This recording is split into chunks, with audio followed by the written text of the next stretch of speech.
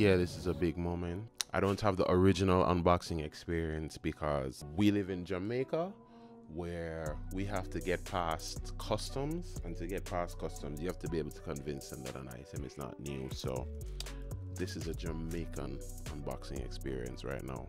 Check, check, check. So as you would have learned from the title, I've finally gotten a new MacBook. I got the M1 Max that was released late last year. I will put the specs up on the screen. Spec it out as best as my budget could accommodate. I hope to have this laptop for as long as I had my previous laptop. It took me quite a long time to get this laptop, and I'm not just talking about ordering it. Also, it took me a long time for Apple to make this laptop, the laptop that I really thought would be the best for me. So this is my now dead 2015 MacBook Pro, which I purchased in 2016, and it's 2022 right now. So you see how long I've been using this laptop. This laptop died on me just in February. I couldn't be mad at it because it had served me for so long, and it was showing me signs that it was ready to go out to the pasture. Here's the moment of truth. Well, before the moment of truth, I guess I can go over. We have USB-C ports, headphone jack, and MagSafe is back, although it never left for me. We also have the SD card, another USB-C port, HDMI. A lot of people were saying that this is gonna be really heavy, like it's really heavy. And it is heavy, but funnily enough, it's just as heavy as my previous MacBook.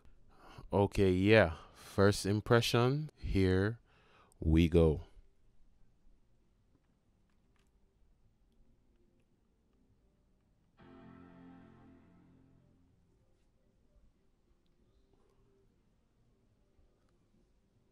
Yes. All right. This is looking mad beautiful. First impressions, this screen is absolutely beautiful.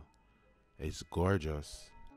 I knew I was ready to move on from this laptop from maybe about like 2018, I'd say. But from 2016 to maybe about 2019, I wasn't satisfied with what Apple was offering in terms of their laptops. I was even contemplating going to Windows. I was distraught for a while because, you know, a laptop is a very big investment, and I wanted the next investment that I made into my laptop to be worth it. This is how I parse 100% of my work.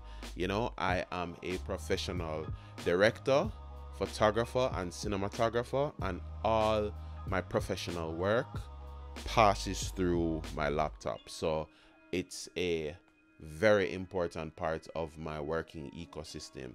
If you know anything about Apple between 2016 and 2019, those laptops had a lot of issues that they were plagued with. I won't get into them. I just didn't feel happy about investing my money there, so I just held on to this laptop, which really was quite the champion in terms of all the videos that you see, all the YouTube videos, all of the music videos that I've edited. Everything I did on this 2015 MacBook Pro, 16 gigabytes of RAM. I think it's just a testament to speak to how good of a machine that is for it to last that long. So then in about 2020, Apple rolled out the M1 machines.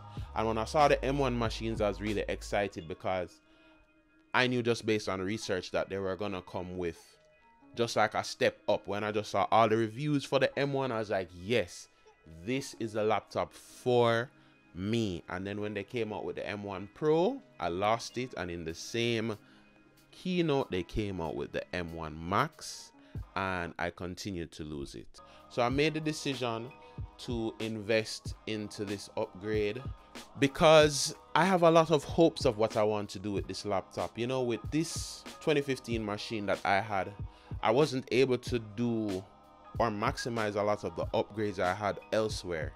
Say with my Blackmagic Pocket 4K or even my Red camera, I was really unable to make use of the raw footage. It was just too slow.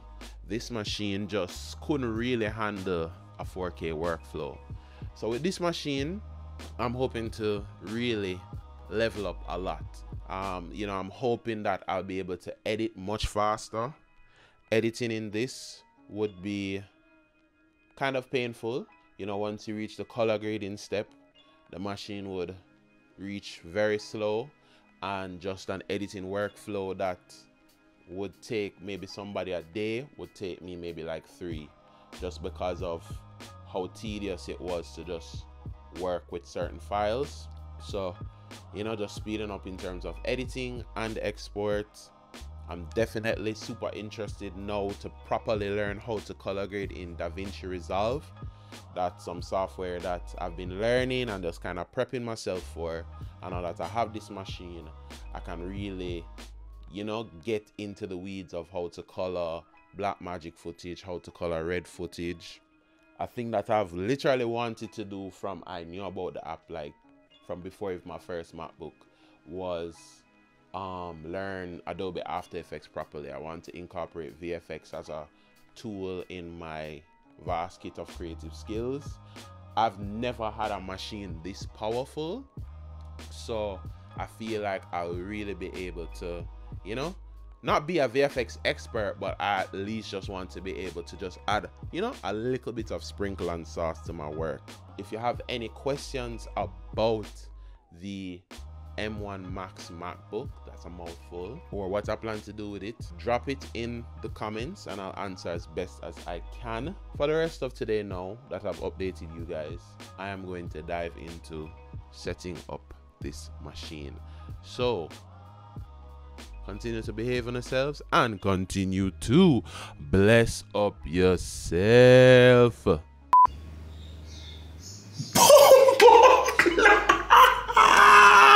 No! Yo, you see that? No.